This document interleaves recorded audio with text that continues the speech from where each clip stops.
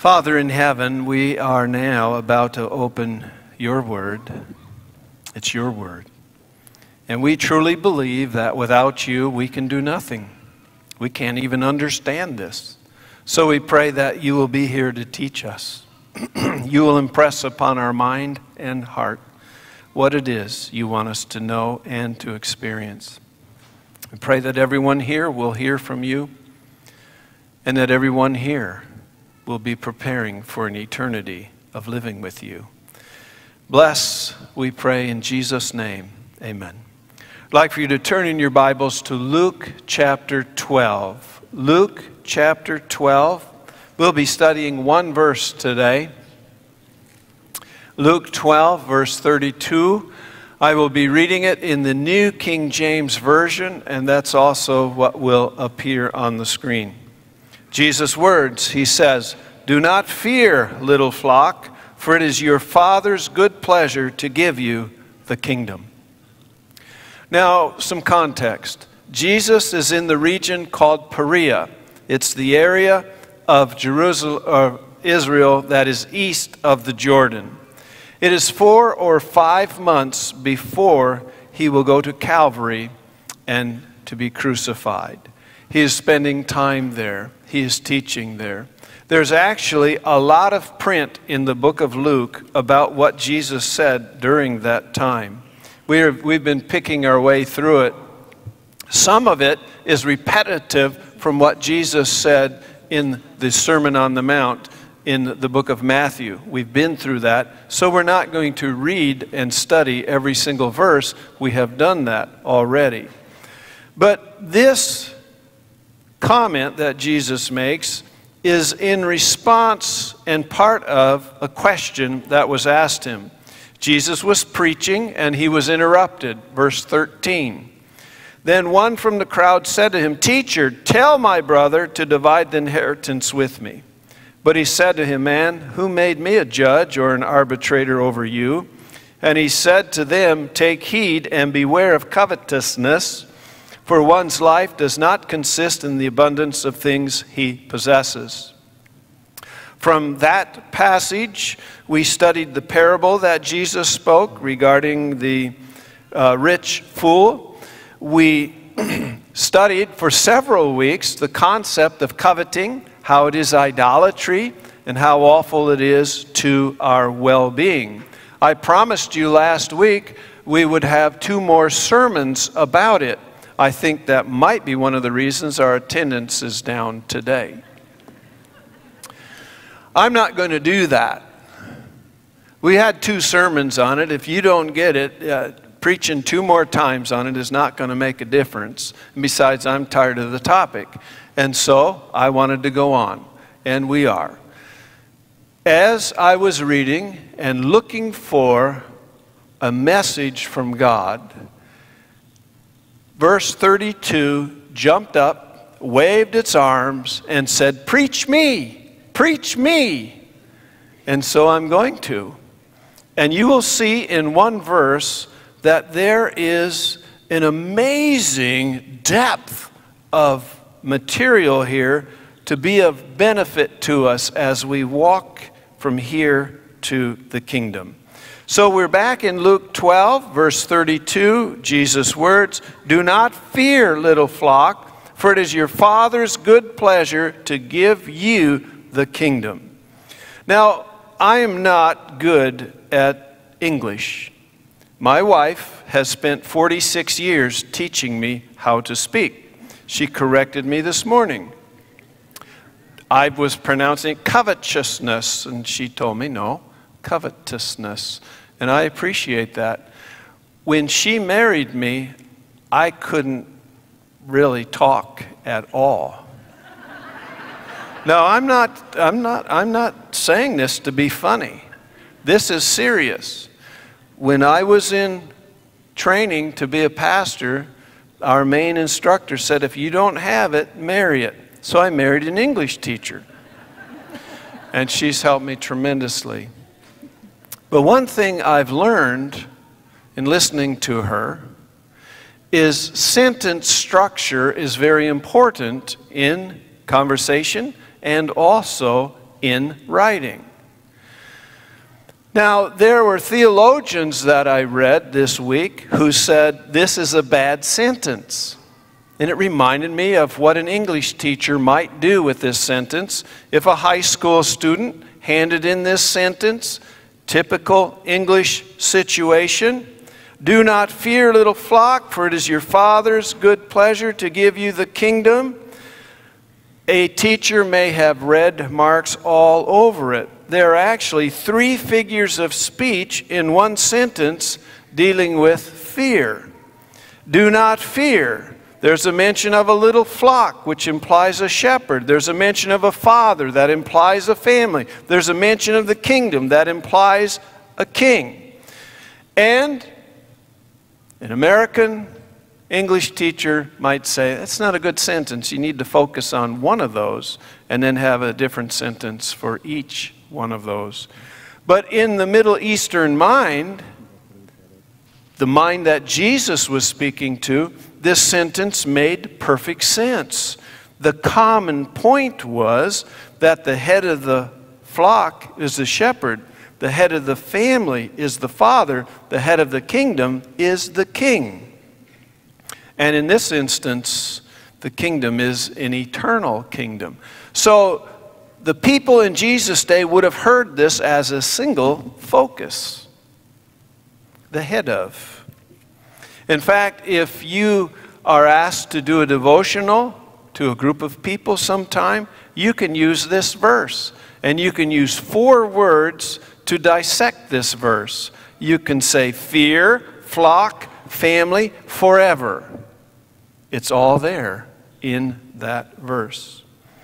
Now, as I was studying this verse, I was intrigued by those 3 heads of the flock, you know, the shepherd, the father, the king.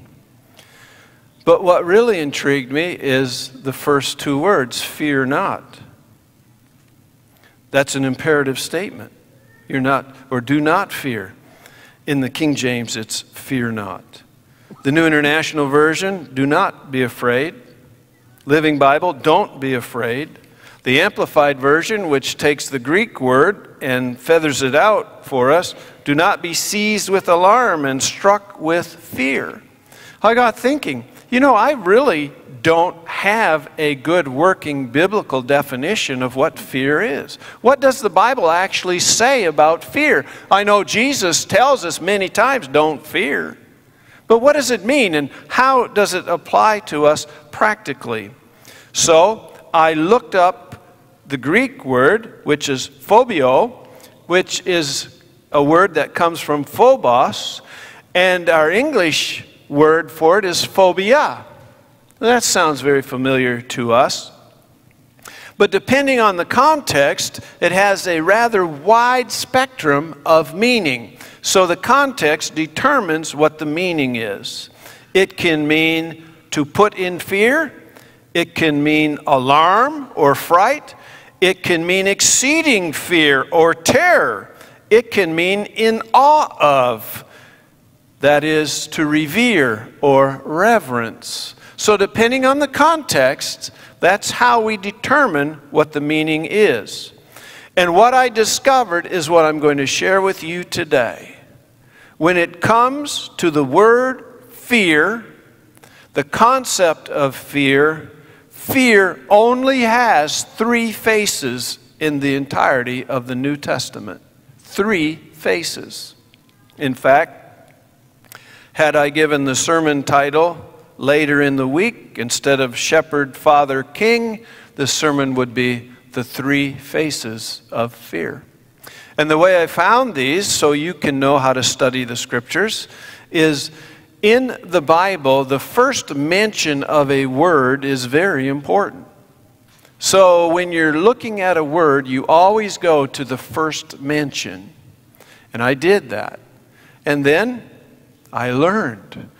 So then I decided, well, there's only about 20 or 30 uses of it. Let's look at those. I went to the second mention, and I learned. And then I realized these are 2 distinct faces of fear. And then I decided, well, let's go to the last one after I perused all the ones in between. And the last one, the last use of the word fear, is entirely different than the first two. So we have three faces of fear, and that's what we're going to look at today. The first one is found in Matthew chapter 1, verse 20. A story very familiar to Christians and non-Christians alike. It is the story of Mary and Joseph. They are espoused to one another. They're engaged. Mary comes back from being with Elizabeth. She's been gone 3 months, and she comes back 3 months pregnant. And she's telling Joseph about the baby that is to be born, and tells Joseph that God himself is the father of this child. Well, you can understand Joseph is confused. He doesn't get it. And he has decided to stop the marriage that will be coming. It's called a divorce in some versions of the Bible, and it was a divorce in their culture. But he's going to put her away privately. He's not going to make a big public scene about it. He's a decent fella, and he doesn't want to embarrass her. So she's at home, he's at home, he's got all the turmoil going on inside of him, and an angel appears to him and speaks to him in verse 20. But while he thought about these things, behold, an angel of the Lord appeared to him in a dream, saying, Joseph, son of David, do not be afraid to take to you Mary your wife, for that which is conceived in her is of the Holy Spirit. Do not be afraid. King James Version says, fear not. The Living Bible says, don't hesitate. And we see the face of fear here is to be filled with concern over an unwanted situation, to have uncertainty, to have apprehension. Do not be afraid because of the uncertainty of your situation. Why? Why not be afraid? Because this thing is of the Lord. God is with you. So the first face of fear that we see is the uncertainty of situation. We all have it. We've experienced it. You may be going through it now. You certainly will have some in the future. What do we do? What do we do in this circumstance? Oftentimes there's confusion, there's doubt, there's apprehension. Many times there are sleepless nights. What do we do? Do not fear. The Lord is with you. Now, the second face of fear is entirely different. We go to Matthew chapter 10. And I'm going to read a number of verses here. They all come together, and you'll see why. Matthew 10, beginning with verse 16, words of Jesus, Behold, I send you out as sheep in the midst of wolves. Therefore be wise as serpents and harmless as doves. But beware of men, for they will deliver you up to councils and scourge you in their synagogues. And you will be brought before governors and kings for my sake, as a testimony to them and to the Gentiles. But when they deliver you up, do not worry about how or what you should speak. For it will be given to you in that hour what you should speak. For it is not you who speak, but the Spirit of your Father who speaks in you. Now brother will deliver up brother to death, and a father his child, and children will rise up against parents and cause them to be put to death. And you will be hated by all for my name's sake, but he who endures to the end will be saved. But when they persecute you in this city, flee to another. For assuredly I say to you, you will not have gone through the cities of Israel before the Son of Man comes. A disciple is not above his teacher, nor a servant above his master. It is enough for a disciple that he be like his teacher, and a servant like his master. If they have called the master of the house Beelzebub, how much more will they call those of his household? Therefore, here you go, do not fear them. For there is nothing covered that will not be revealed, and hidden that will not be known. Do not fear men. First one, do not fear situations. The second one, do not fear men. Do not fear what men can do to you. Do not fear what mankind can do to you. These people, Jesus' disciples, were being sent out like sheep among wolves. Do not be afraid of them. He goes on to explain further. Verse 27. Whatever I tell you in the dark, speak in the light, and what you hear in the ear, preach on the housetops. Here he comes again. Verse 28. And do not fear those who kill the body, but cannot kill the soul, but rather fear him who is able to destroy both soul and body in hell. Do not fear what men can do to you. Joseph, uncertainty of his situation. Do not fear it. The disciples, fear of what people think or what people can do. God created us social beings. It's a driving force in our existence. We want to be accepted. We want to be loved. We want to be appreciated. We want to be one of the gang, if you will. It's a part of us. And sometimes the fear of being different for what people might say or do causes us not to be faithful in our walk to the Lord. It's a very dangerous thing. And so the Lord is saying, look, you're going to have situations, you're going to have uncertainty. Do not fear. God is with you. You're going to have situations where you're going to have to take a stand for what is right, what is true, what is honest. Do not fear what people can do to you. Yeah, they might kill you, but they can't cast your soul into hell. Fear him who can. That's our third fear. God. Fear God. And when we come to this part of the study, the fear of God, think of it as a coin. It has two sides. Two sides. There is a good fear of God, and there is a bad fear of God. Let's look at that. Revelation 19, verse 5, the very last use of the word fear in the Bible. Revelation 19, verse 5, it says, Then a voice came from the throne saying, Praise our God, all you whose servants and those who fear him, both small and great. The Amplified Version of the Bible simply says, reverence him. It means to be in awe, to revere or reverence. To be in awe means profound, humble reverence inspired by God. It creates a submissive and admiring fear inspired by the authority, power, and love of God. There are two sides of this fear. One side is a healthy, good fear. The other side is the fear of condemnation. Because God is the judge. God is holy. God is the standard. And God will hold us accountable. Adam and Eve demonstrated this type of fear. They sinned. They felt naked. They felt ashamed. They felt guilty. They tried to cover themselves up with fig leaves. And the minute they heard God enter the garden, they ran to hide from him. The fear of condemnation. God, through the plan of salvation, has taught us how we can be delivered from condemnation.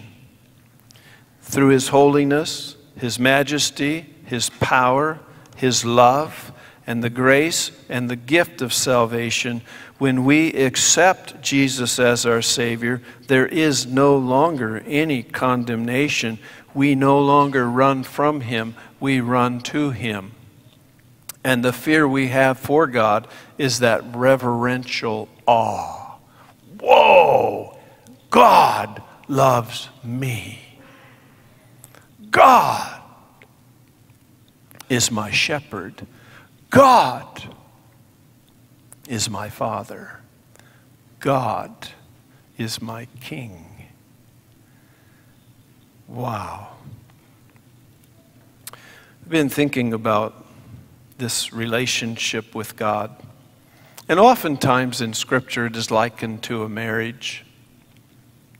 You know, you can have two people that are married and they can be afraid of each other for what they can do to harm each other. Do you know that a healthy marriage, the couple will determine they will never intentionally hurt the other one? They will hurt them because they're imperfect, but it's much easier to ask for forgiveness when it wasn't intentional. There's the fear that they will embarrass them. Some people fear that they're going to get beat up by the other one. This is not a good relationship. But in a healthy relationship, there is fear as well. And it's the fear that one would do something that would hurt the other one, because love seeks to do no harm. And so a healthy fear is a thing of the Lord. But it's not running from the person, it's running to them in support.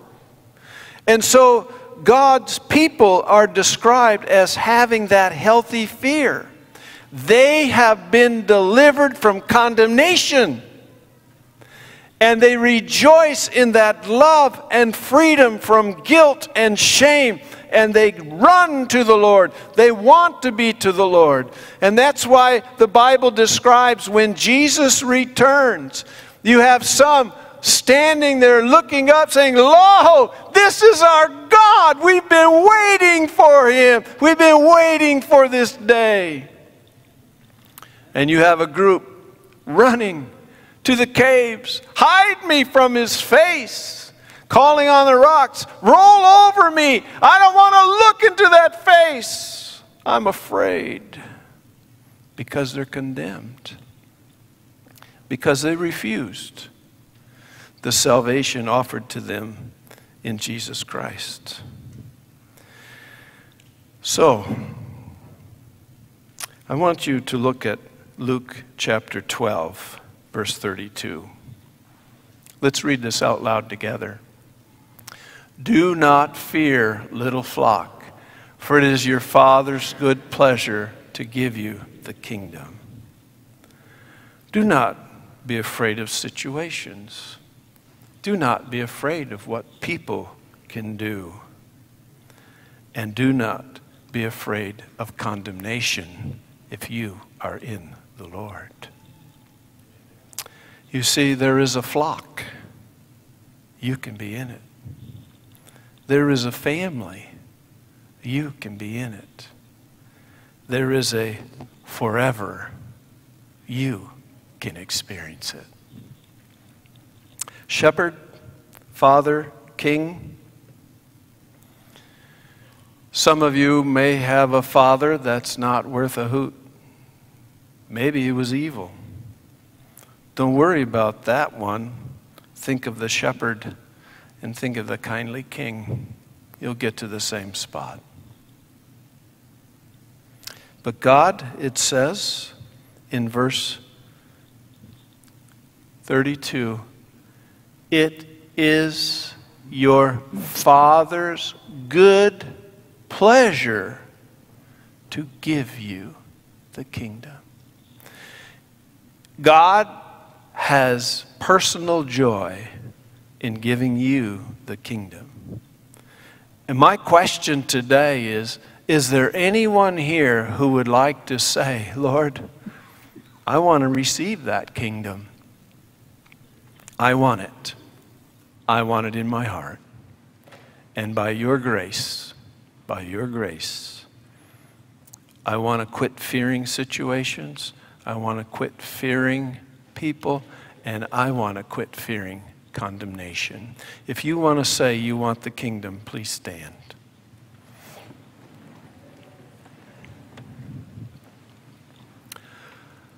Loving Father in heaven, thank you for your love.